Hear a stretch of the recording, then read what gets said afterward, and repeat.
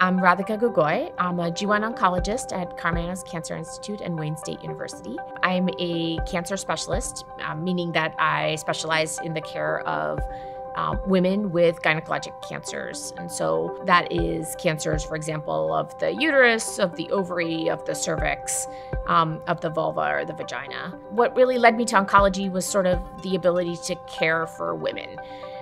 Specifically, we take care of sort of a person through their entire cancer journey. So from the time of diagnosis, through surgery, through chemotherapy, and then surveillance sort of for their lifetimes. And so part of that was the opportunity to really to be a part of that patient's journey from the start and hopefully through remission and survivorship.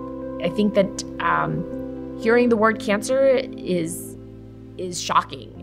It obviously provokes a lot of anxiety, not only from the patient, but from their families as well.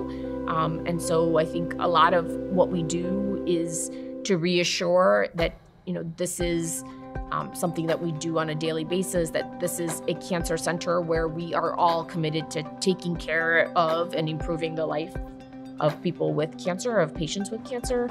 It's all a team that really is committed to caring for that patient through this journey.